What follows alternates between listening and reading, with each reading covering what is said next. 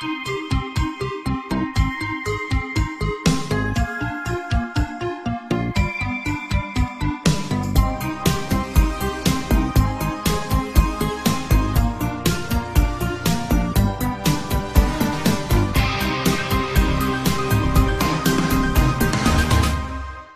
hanging of the crane. It's easy to feel like enemy of society, some call the simplest of minds anarchist, while most people are looking for companionship or like-minded people. As the internet dawned on humanity, socialites became ghosts. In this grand coming out party, people and their words got lost in a maze of aloofness. The human mind changed, becoming a hermitage creator, isolated behind a keyboard. Our unsociability created a volatile prison of wireless, seamless cobwebs. Sometimes we tap the spider webs, in hope a social arachnid would come by for a visit. After all, the technological spider must eat. I used to look at the internet as being trapped on a deserted island, with a never-ending book. At first glance that don't sound too bad, but years down the line you find yourself looking for bottles, ripping paper from your endless book, making notes you hope others will find as the bottles wash up onto their island.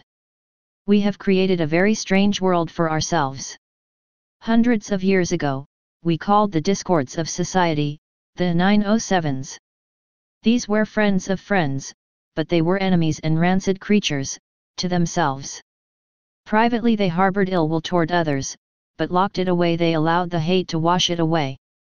They learned the tricks to hide the pain as they saw the world change. Hidden from others, a smile was all that could be seen. But sometimes their shell would crack and then we would have a creature like Jack. I wonder what the 907s would do, if they were dumped into our world from theirs. Would they find the ways, the same ones that we have loved and maimed, the thoughts conjured up by Hades, or would they act as others do or as they have? Many things have changed, from the time of pens and papers to horses and wagons. The 907s bang away on their keyboards from dark dirty rooms.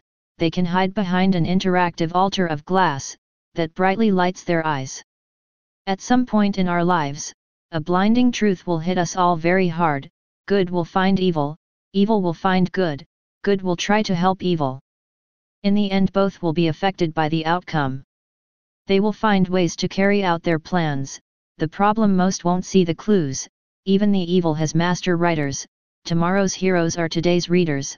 For example, many of the Zodiac Killer's puzzles were easily broken by two constant readers, a man and his wife who played crosswords each morning.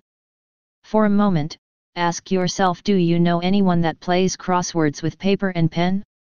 As we grew in our little boxes, covered in spider webs, time ticked on, and with it went the complexities of languages. Somewhere out there on the bottom of the ocean is a treasury of synonyms and antonyms. These strange, forgotten words have become clues, the new however old secret code of the modern-day pirates. I once knew a German man, who asked me if I'd ever seen a book burn. Sadly, I had to say yes. Right now on your bookshelves, books, the keeper of words, slowly smoke. An invisible fire burns at their hearts.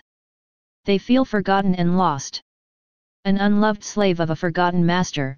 All of this is a tragic response to the technology of today. I think they have accepted their fate, as they watch you from their dusty homes.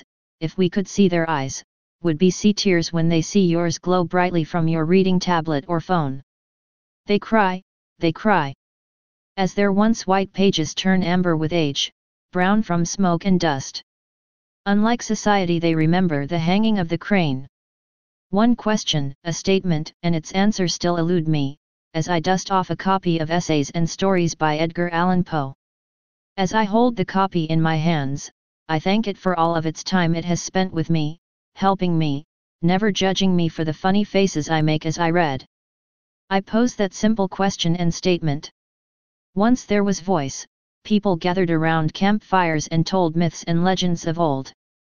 Then came books, they gathered the voices, so more could hear, so others could hide or get lost in their special book. This however replaced human contact and kinship, creating a forgotten void. Places called libraries filled these voids. People gathered and spoke about books, Tales brought laughter and terror, thought and invention once more. The world became encased in a shell of magical worlds where anything could happen. Then came technology, books became dusty, libraries are slowly disappearing, our shell has cracks in it. My question for you, dear reader, the ones that still turn the pages of old, that still listens to this old man ramble. Now that our books are brown and brittle, what happens when technology fades away? To quote the Raven, nevermore.